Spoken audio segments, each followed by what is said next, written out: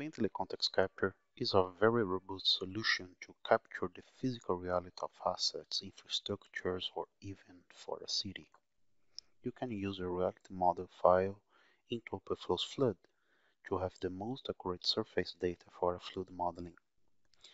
Let's first look at a ContextCapture project to see how to produce a model to be used to create the grid data file. Having a block reconstruction done, it can set up a production file.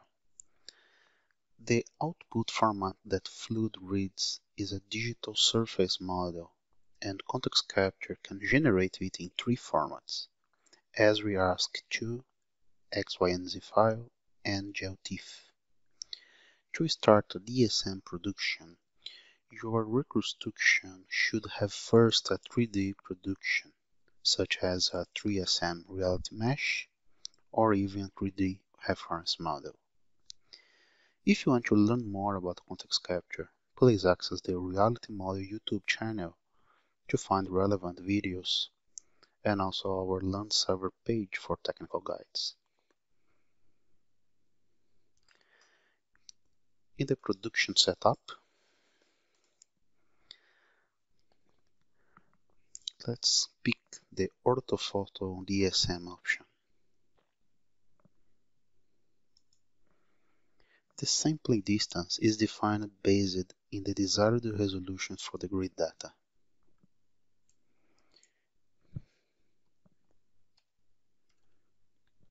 Increases the maximum image per dimension to avoid large number of DSM files as output.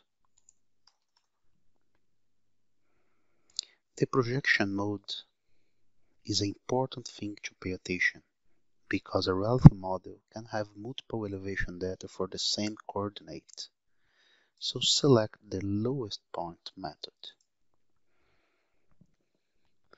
If needed, you can produce a orthophoto file together with a DSM.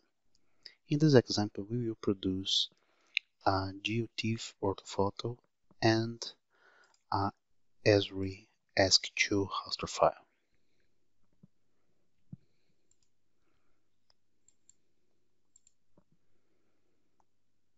Next, we will select the desired coordinate system for the output files and the folder path where they will be saved.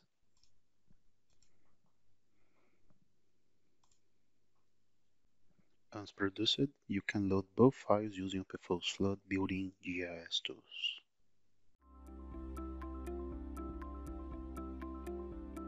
If you found this video helpful, please give it a like. If you want to see more such series, consider subscribing to our channel. Thank you, and see you next time.